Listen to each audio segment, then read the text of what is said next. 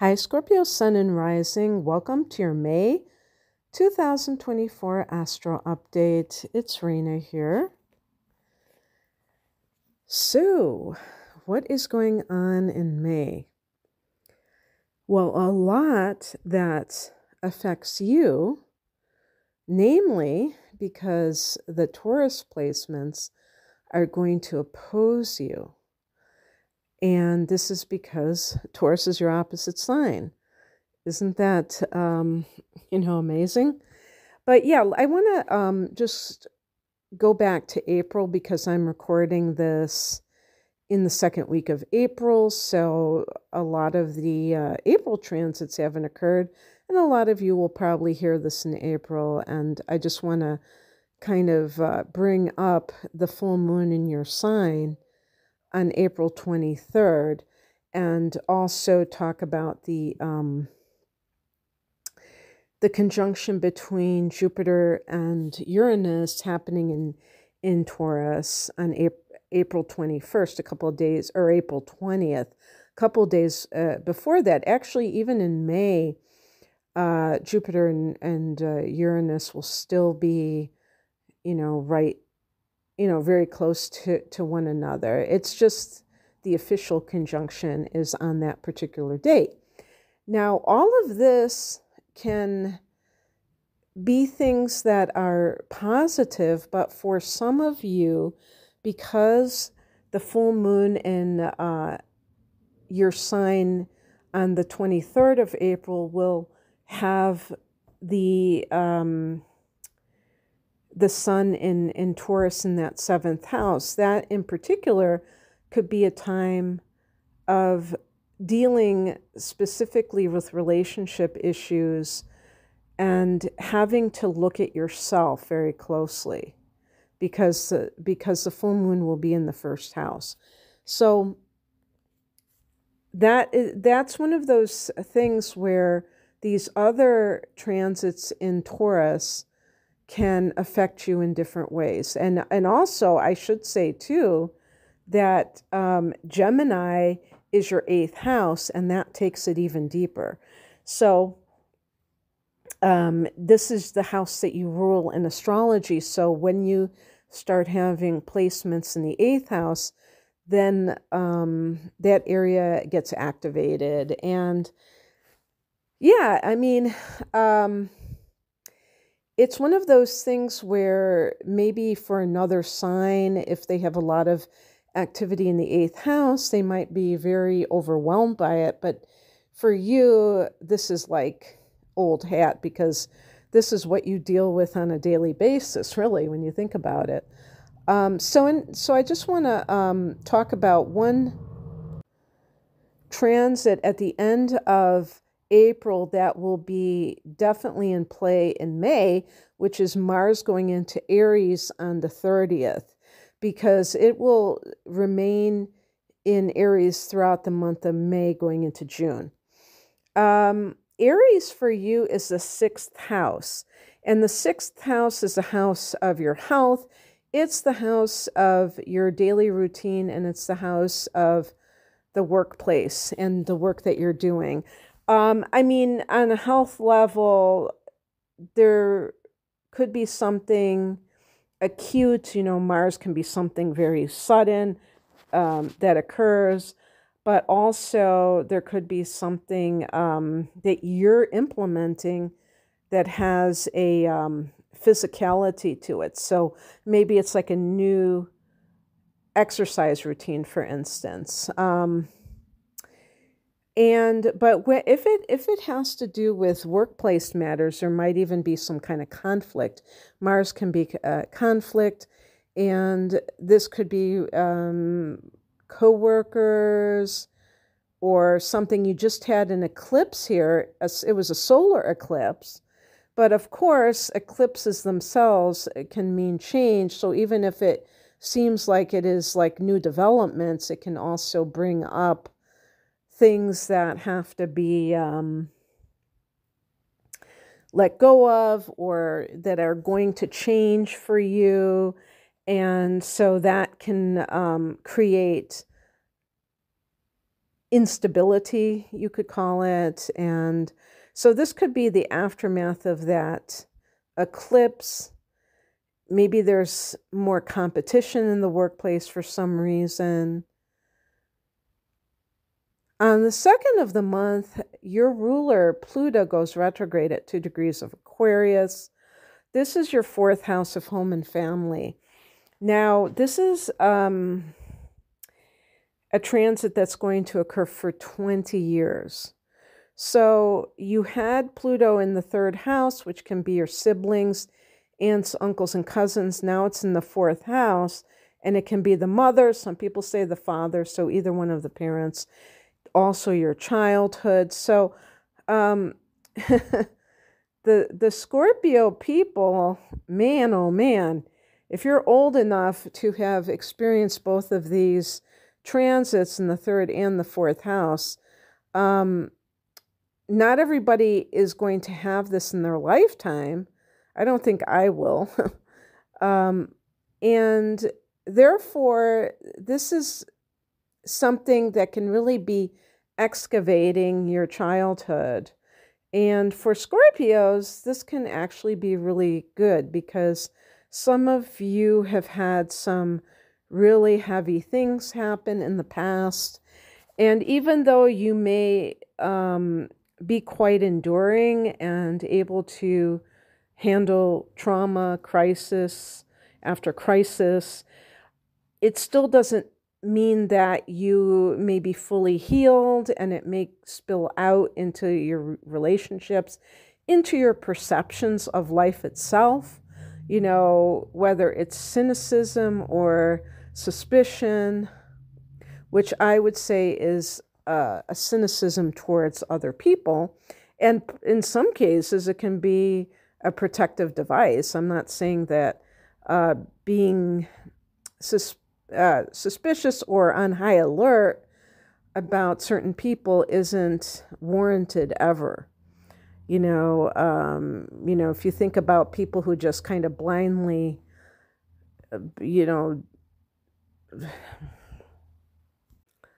trust people, that's not exactly a good thing either, because, we have to be discerning. So anyway, now Pluto is retrograding in this area. So for those of you, and there are going to be some Scorpios, maybe the majority, I don't know, who have some resentments in your childhood, and there may be certain people who, I was going to say, are on your shit list, but I don't mean it that in such a bad way, but certainly that you are not really that thrilled about, or that you still have trouble forgiving, whatnot.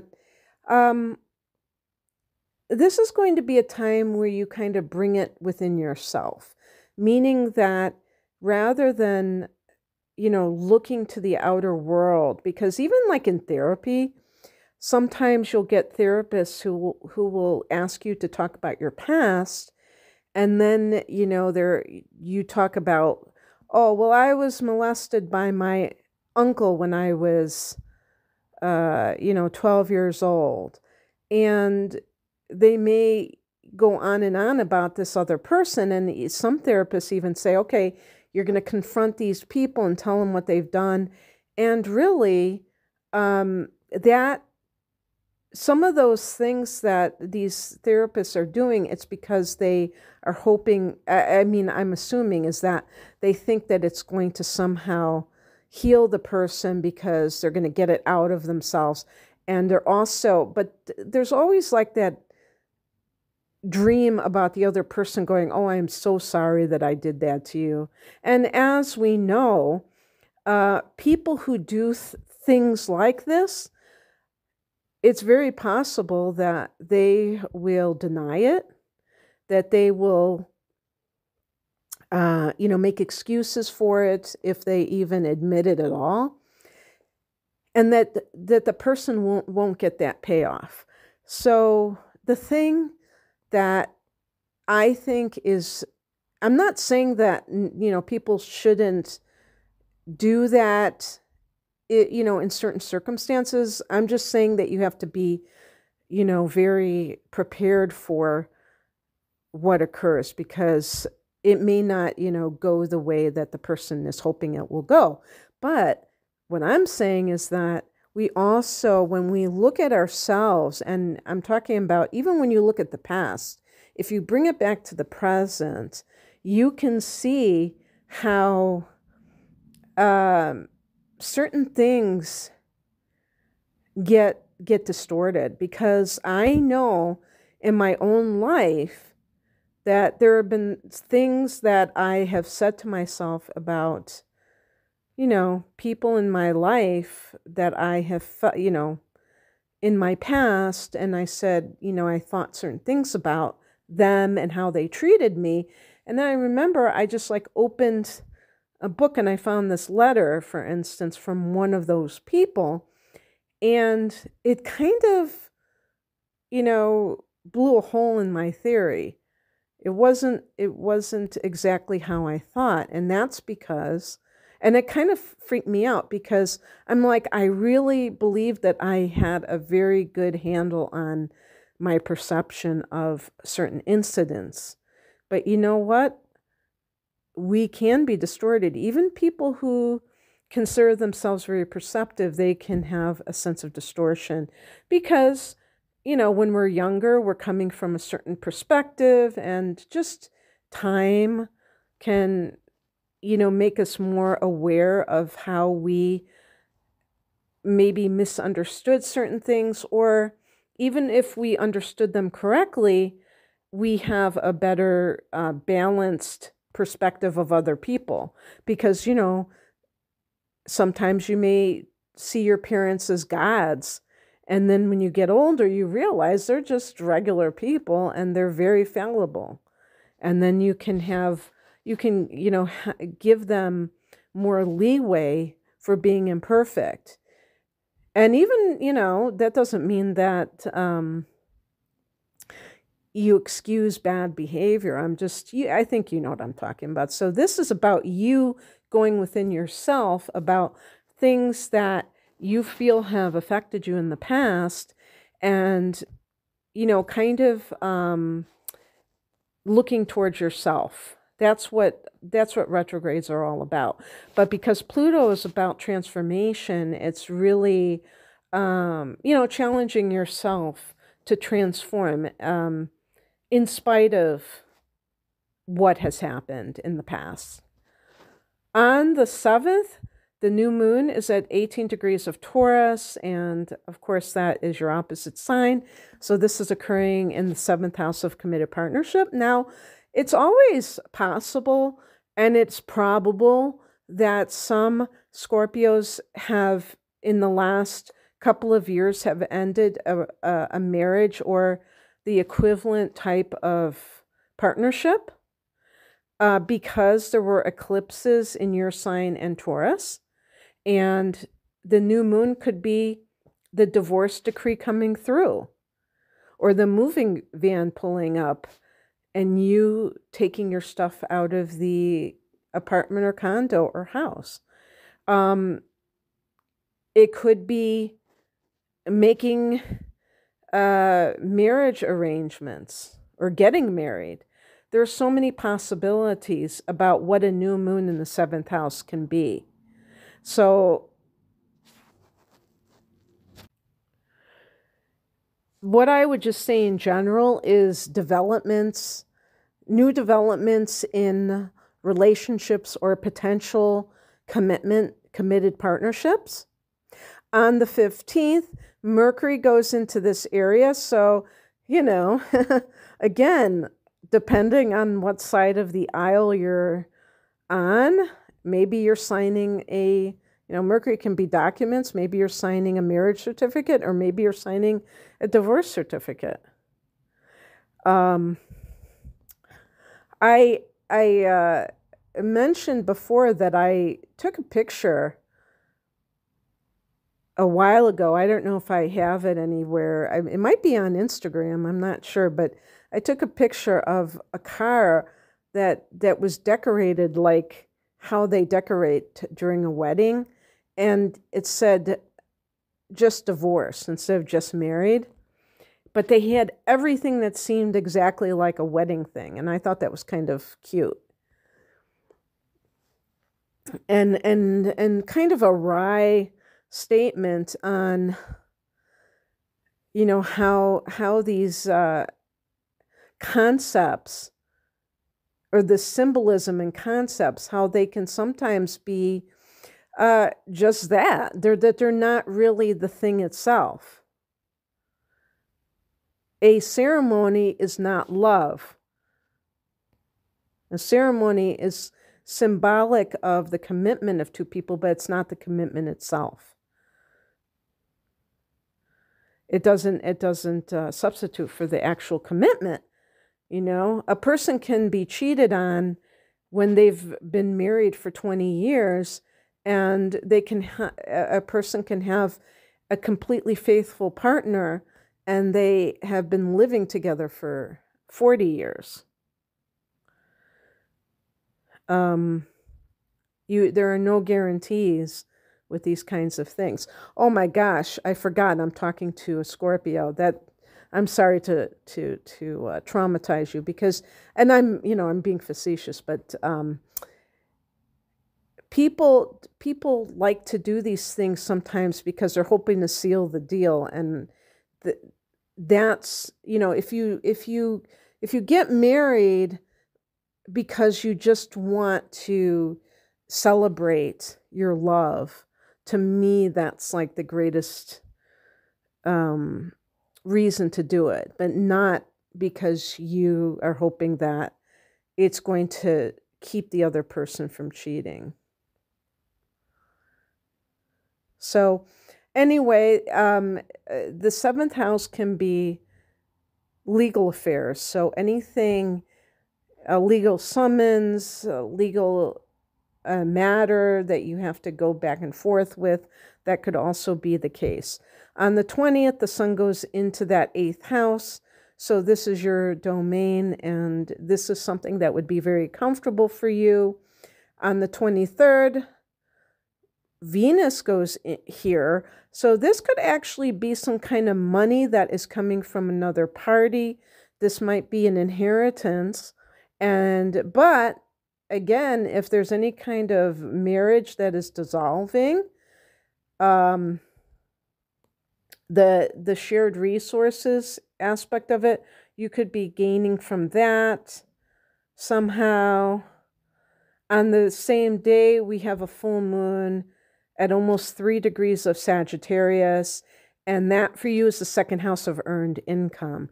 So both of these areas, and they are like, since Venus is at 0 degrees of Gemini and Sag is at almost 3 degrees, they are close enough together to form an opposition from those two money houses for you. So that sounds to me like some kind of money that you might be getting, one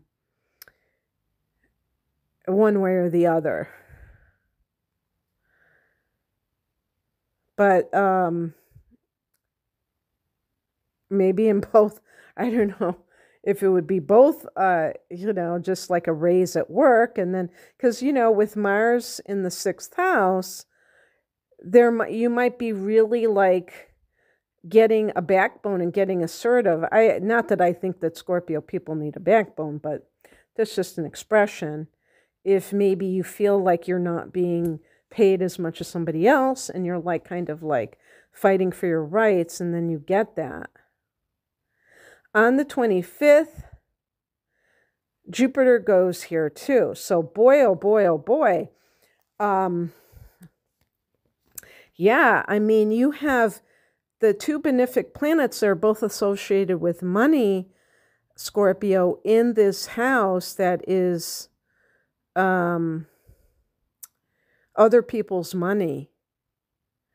So it is possible that in the next year you're going to, if you don't receive it now, or maybe this is just something, a little something, but that there's more to come with this. That's a possibility because Jupiter will be here for months on end. And I'm going to do a separate video about this Jupiter transit through the sign of Gemini for all the signs. So stay tuned for that. But yeah, I mean, this is also a great time period for you to study transformational material, anything alchemical, like, for instance, shamanism, Wicca. I don't really, for some reason, I just get like this resistance when I talk about paganism. It's just something that I think I was burned at the stake, so maybe it's a sore subject for me. But I don't know. I don't really resonate with it, but some of you might. And anything that is magical,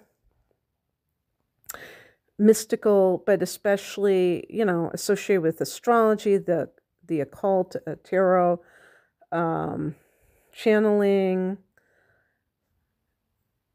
or just transformational practices, tantric yoga. That might be up your alley. Who knows? Okay, that's what I have for you, Scorpio. I hope that this resonated. And if you would like a private reading, I'm promoting my double package deal readings called my deep dive readings, which are an hour of natal chart analysis and an hour of astrological transits for the next 12 months for a special price, because I offer those two readings separately, and I do combine them in one package for a reduced price. And I have love readings and career life path types of readings and different types of readings like that too. You can find out more information at the link below. Thanks for listening. Bye.